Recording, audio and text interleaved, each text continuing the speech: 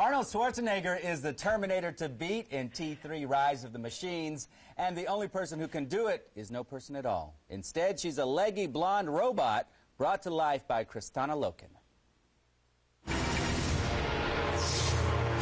In T3, Kristanna is the most sophisticated cyborg killing machine ever. She knows how to handle Arnold and how to handle reporters at her first big press junket. It's been great. I mean, it's my first, so I'm a bit of a virgin to it, but I think it's been going rather smoothly. And we all ask different questions, too, don't we? Of course. Yeah. Of course. And not everybody's as cute as you are, so... You know that'll make it. Well, you know, I try. All right, time to return the favor. At 5'11", she's a stunning beauty.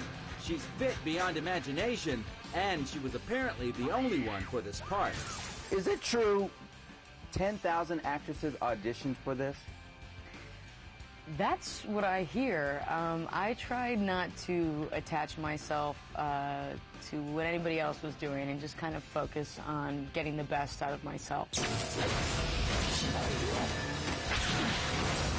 was willing to take a hit. She was willing to get bruised up and banged up.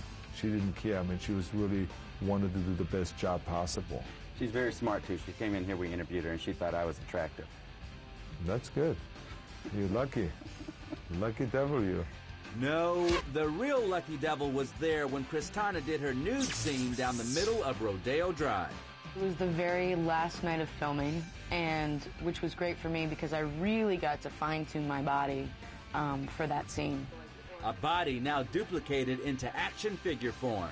Can I touch it? Yes. I've never seen this before, ever.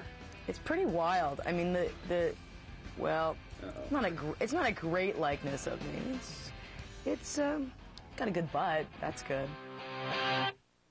Yes, it is. T3 opens July 2nd, and we will have Arnold himself hosting a special edition of T-News Live on Friday, June 27th at 7 p.m. It'll be very exciting stuff. Can't wait.